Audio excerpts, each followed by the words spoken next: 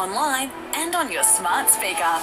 My Beauty Spot, fragrance kiosk at Cairns Central, powered by Chemist Warehouse. Hit News Briefing. Hi there, Cassidy with you. It's been a devastating year on the nation's roads, according to police, with Queensland recording the highest number of fatalities and its most in over a decade.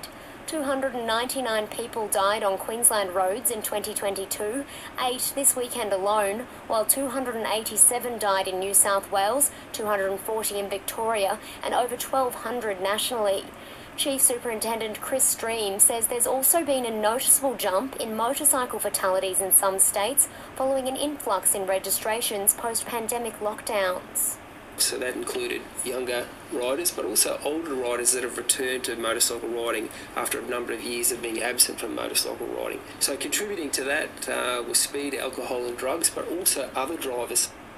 Money's being raised today for the family of a young bull rider killed in a New Year's Eve rodeo event in Queensland last night. A cash boost for approximately 1 million Aussies from today, with the youth allowance welfare payment soaring between $19 and $40 per fortnight.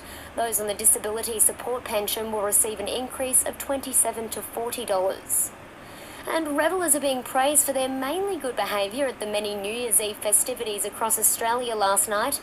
No major issues in Sydney, besides a crowd surging towards the Harbour Bridge near midnight.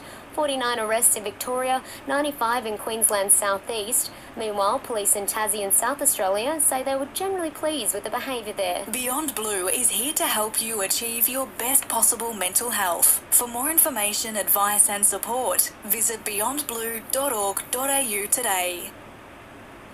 At the Big Bash, home-side Melbourne Renegades are hosting the Perth Scorchers at Marvel Stadium. The Renegades batting first and making 6 for 155 from their 20 overs. Aaron Finch became the second man to pass 3,000 BBL runs on his way to 65. And in the EPL, top-of-the-table Arsenal fended off a late surge from Brighton, winning 4-2. Fulham and Crystal Palace also had wins, while Man City and Everton were down to 1-1.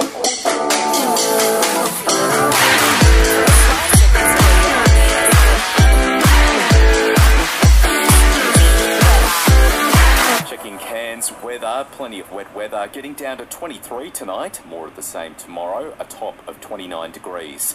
And for more news, the briefing is still on deck over summer, a deep dive on the news that matters each morning on the Listener app.